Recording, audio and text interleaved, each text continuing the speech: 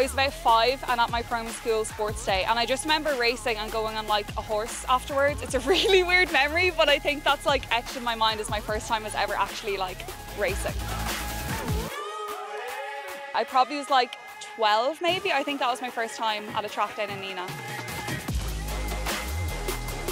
At the European Under-23s in 2019, it was the first time I was like, oh, I'm actually okay at this. I think I finished like 9th in Europe, and it was the first time I really thought about like taking it like a lot more seriously. Yeah.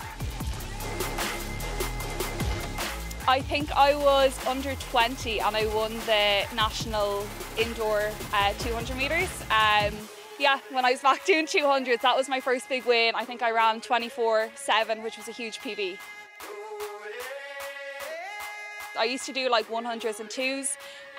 Probably wasn't fast enough for those, so I think again through process of elimination, I think 400 metres picks you, and that's how I've ended up here.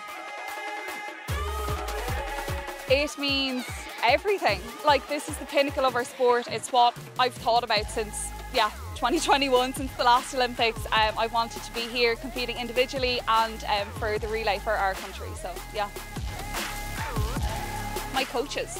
Definitely, like they have been the ones that have showed up every single day. Days that I really have not wanted to be at the track, have definitely been in like a bad mood, not the nicest person, and they still show up every single day giving 100%. So definitely Jeremy, Ger and Nadine, a big shout out. 𝐒𝐞𝐞𝐭, I was obsessed with her. I got her book for Christmas when I was like 12, I think. I'd say I read it like 11 times, I'm not messing, so I was obsessed with her. I grew up on a farm and we used to have ostriches, so it was an ostrich farm, and then we got rid of the ostriches. We actually gave them to Dublin Zoo, so any of the ostriches in Dublin Zoo are ancestors to the Becker ostriches, so there you go.